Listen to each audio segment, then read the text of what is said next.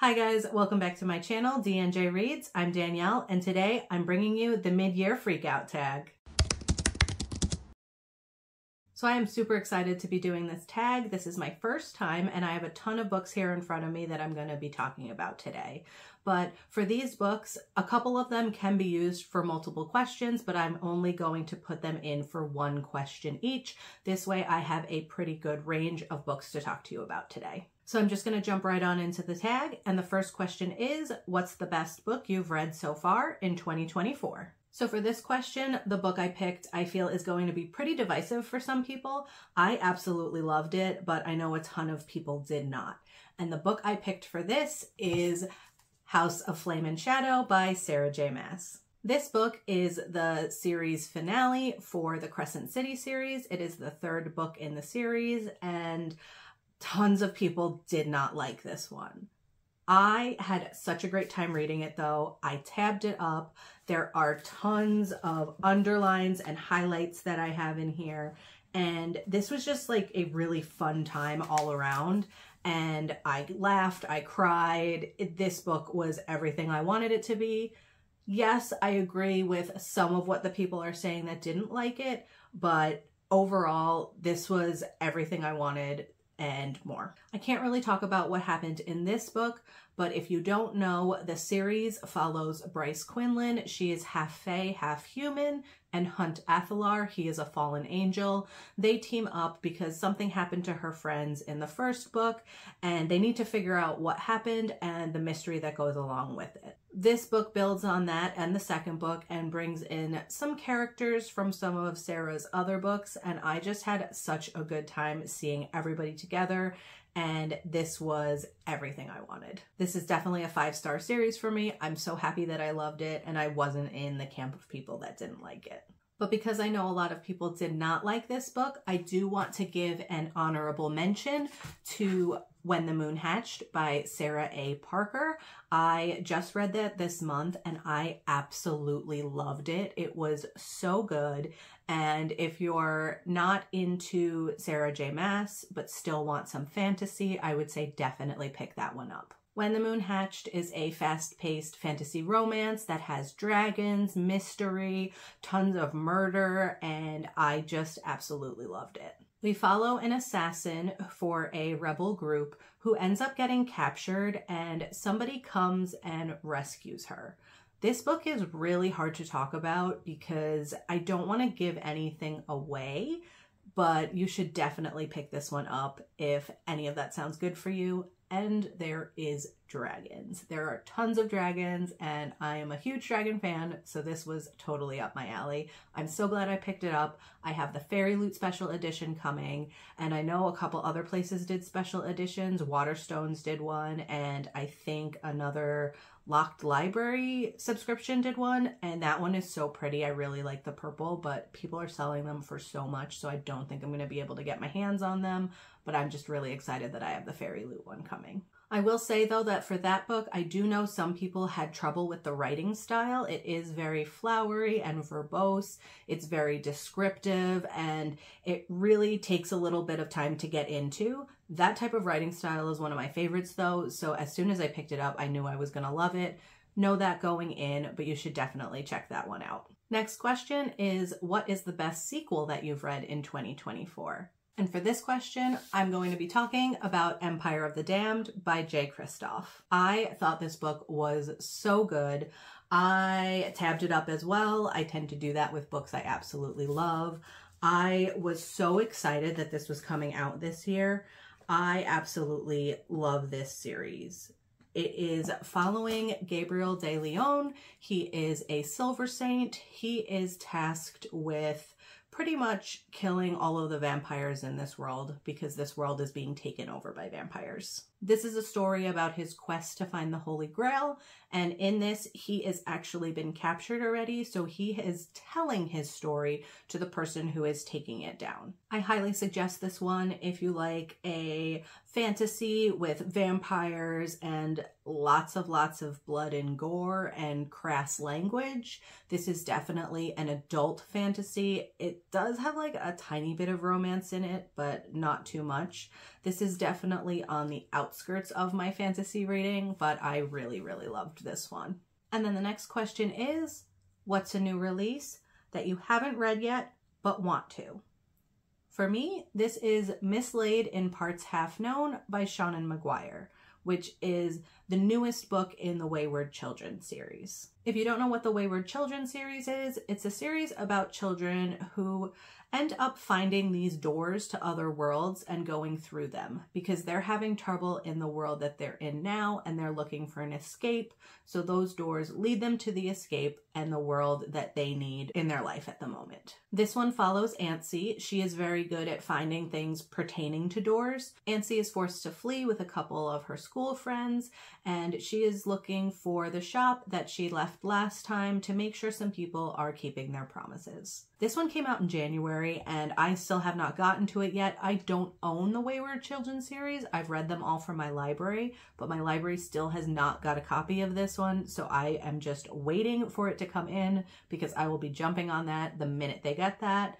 And I'm so excited for this one. And then the next question is, what's your most anticipated release of the second half of the year? For me, this is going to be The Undermining of Twyla and Frank by Megan Bannon, and it's the second book in the Heart and Mercy series. I absolutely loved The Undertaking of Heart and Mercy when it came out, so I have been highly anticipating this book as soon as I heard that Megan Bannon was coming out with another one in the series. And this is a heartwarming friends to lovers fantasy rom-com. So this one follows Twyla and Frank. They are middle-aged neighbors who are also marshals in this world. But ever since the ending of Heart and Mercy, there isn't that much danger left in the world, so there's not a ton of marshaling for them to do. Unfortunately, they do find the dead body of one of their fellow marshals next to a huge footprint, and Frank inadvertently becomes the foster dad of a baby dragon. Things are amping up and they soon become entangled in a nefarious plot. But as danger closes in,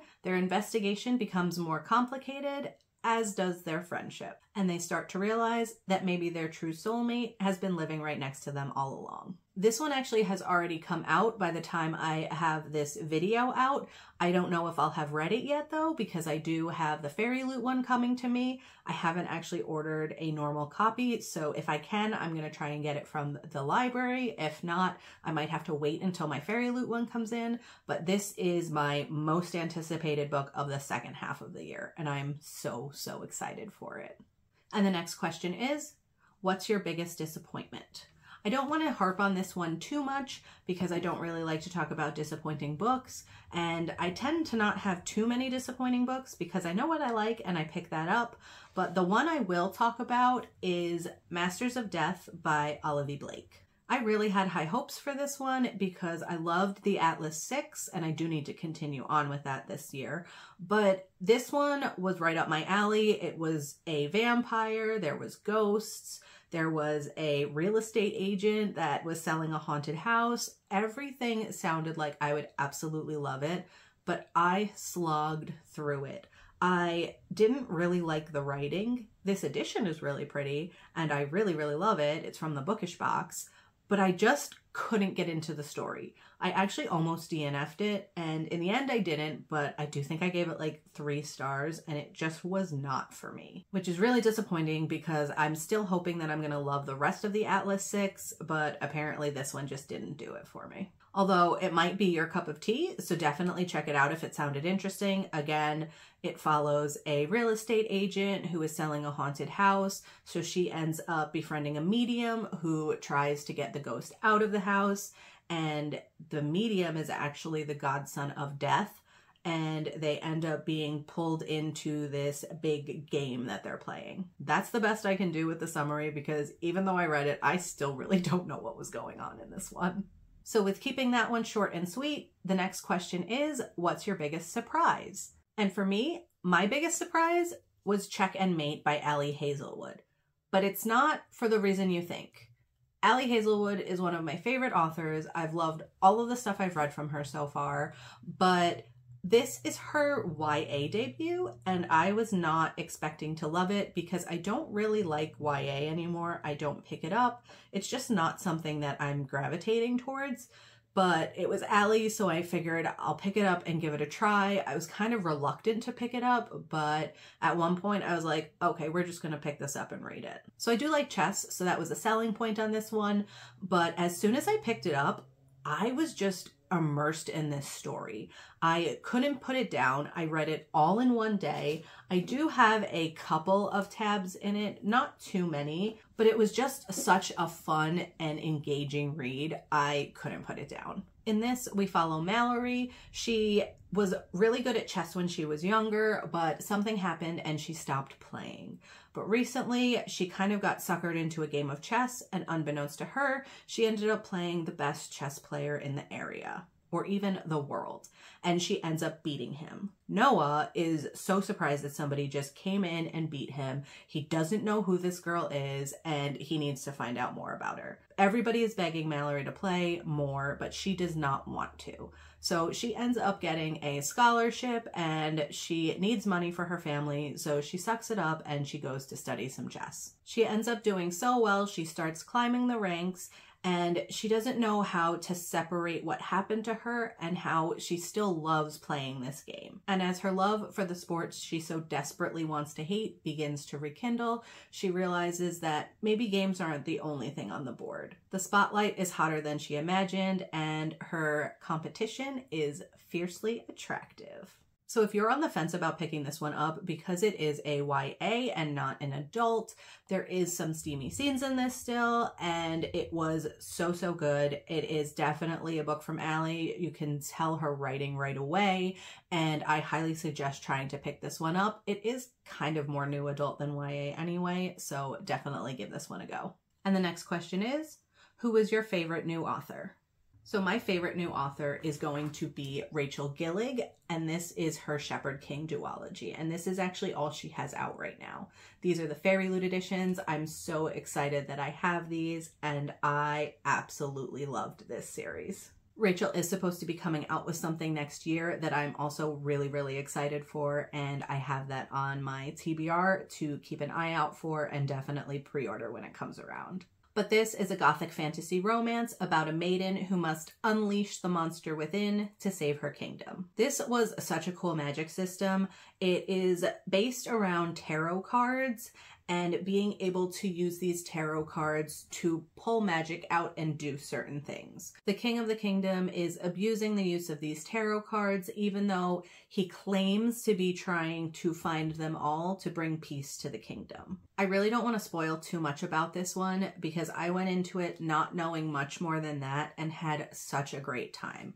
I will say though that when you pick up this one, it does follow the characters from the first one, but they kind of take a back seat, and some other characters that we do meet in the first one come more into play in this second one, and I really liked how the author did that. It just introduced more characters and made the world feel a little bit bigger, and we get another romance in this story. So overall, I cannot wait for the next book from her.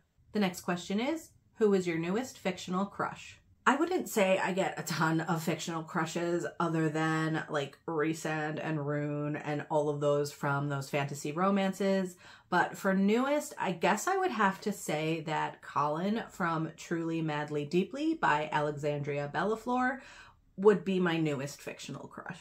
So this book follows Truly. She is a romance author. She has just signed on to do a podcast, but that day finds out that her fiance has been cheating on her. This essentially breaks her mind and her world, and she doesn't know what to do about this. She still goes on the podcast though with her co-host, who is Colin. Colin is an attorney who pretty much deals with divorce cases and family law.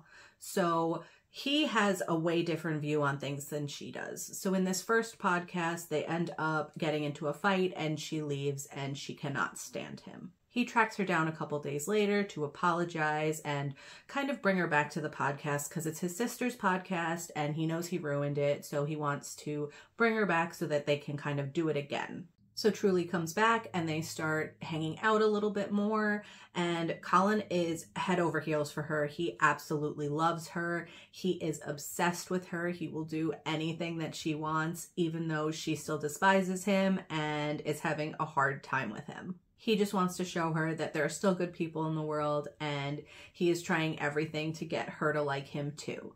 Even though she is not reciprocating this, he is still giving her the world. Also, Truly has been told that some of the things she likes during sex aren't things that everybody else likes, and Colin does not yuck her yums. He just goes with it, and he's like, yes, please do this. I will definitely not stop you. They work really well together, and I absolutely loved him in this. Also, what was great about this is they are both bi characters, and they really go into that in the book. They talk about how they don't feel necessarily like they fit in, even though they do have that label. So that was nice to see in this as well. Next question is, who is your newest favorite character? So for this, I'm going with Nathir from A Soul to Protect.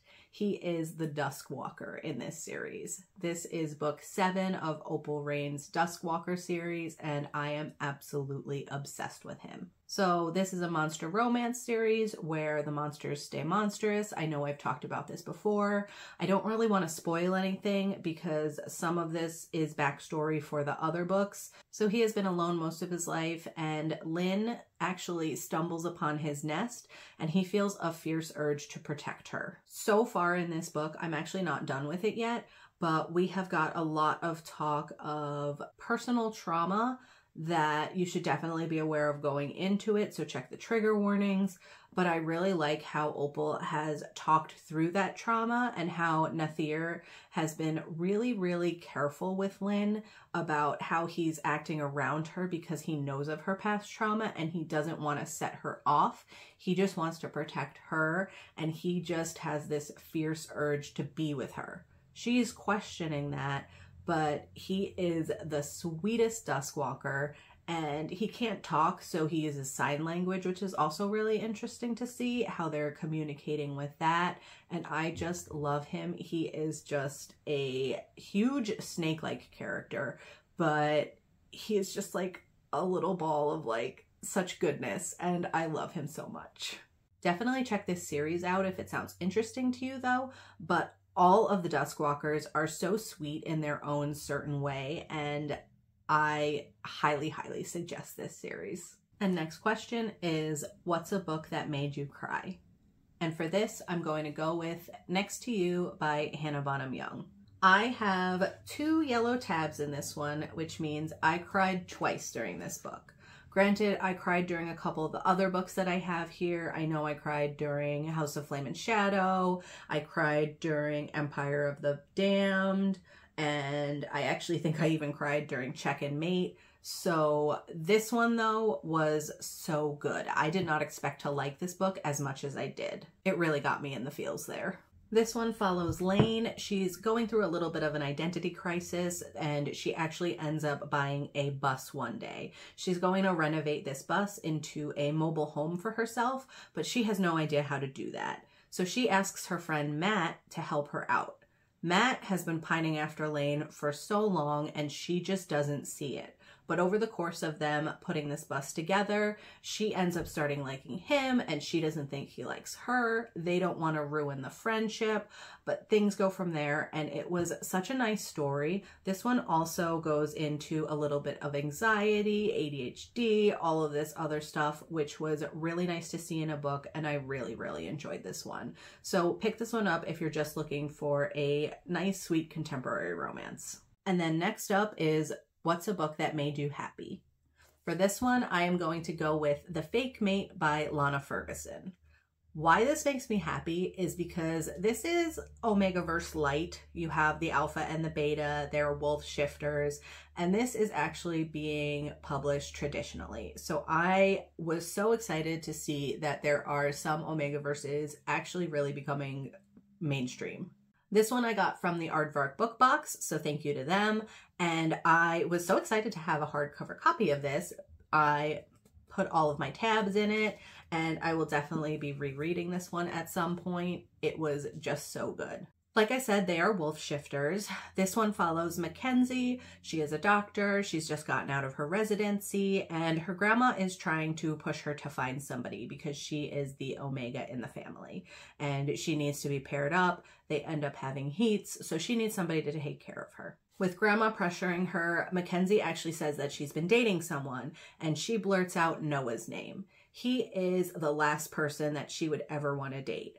But things come down to it, and Noah actually needs to date someone as well. So they end up becoming fake mates and fake dating in this hospital setting, because if he doesn't, Noah might get kicked out. Noah's been hiding his alpha status, as well as Mackenzie's been hiding her omega status. She doesn't want anybody to know about it.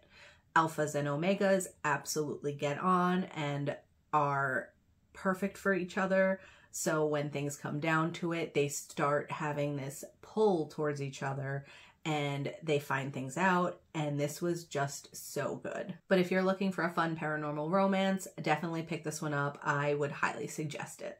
Next question is, what's the most beautiful book you've bought or received? So for this question, I'm actually going to talk about 3 books. I could not just pick one.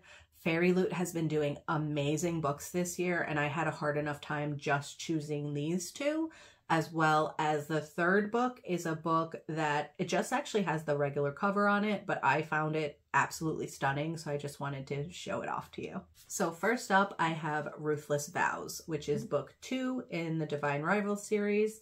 This is by Rebecca Ross, and look at how stunning this alternate dust jacket is. I absolutely love it. Then we get these beautiful stenciled edges. Even the spine is really pretty.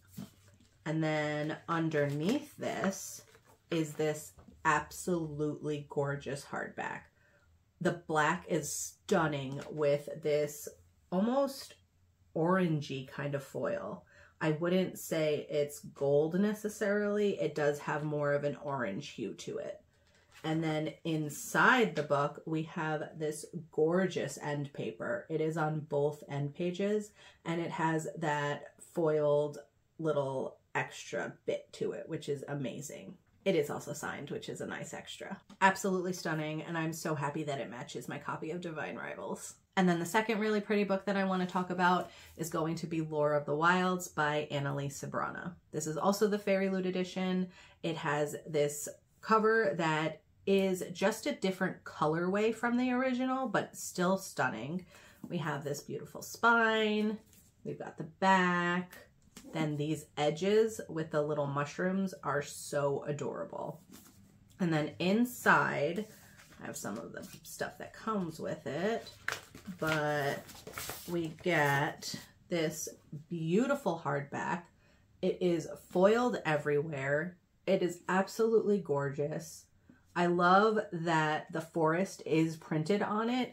It just really, really pops. I just love it. We have the inside end page, again with the foil on the end page. We have the back end page, even more foil. This one is signed as well. I do love that Fairy Loot does that, as well as we get an alternate dust jacket on the back of it, which is so pretty too. I can't pass up a pretty book, and those were just gorgeous. And then I know I said the last one that I had is actually just the original cover for it, but I think the original cover of Heartless Hunter by Kristen Cicerelli is absolutely beautiful. This moth is stunning, and it's just eye-catching. Wow. What makes this extra special for me, though, is even though it's a book of the month book and doesn't normally come signed, I was able to go meet the author at a signing she did by me, and I was able to bring this, and she signed it for me. So I have a signed book of the month edition. So happy to have this.